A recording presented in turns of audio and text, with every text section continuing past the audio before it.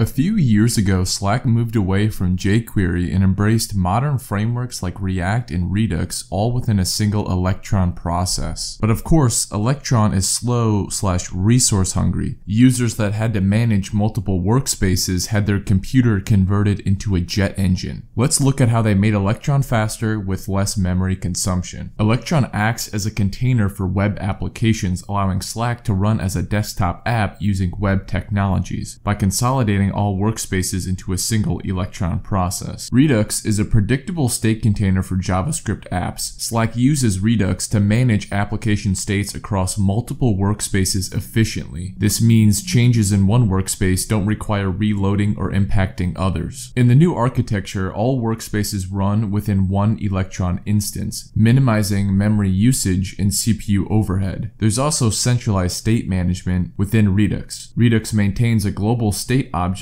for all workspaces. Each workspace is a slice of that state, and Redux ensures that state changes are efficiently propagated without unnecessary re-renders. Another big change was lazy loading. React components for each workspace are loaded as needed. So what's the big deal? More bloat to an Electron app? No, up to 50% less memory consumption, and the app loads 33% quicker, and joining calls is now 10 times faster. Switching between workspaces is instantaneous with no lag or heavy resource swapping. This is a great future-proof solution, and maybe it was more of a business solution because at the time Slack was growing in users and had to retain those users. And maybe Electron isn't so bad.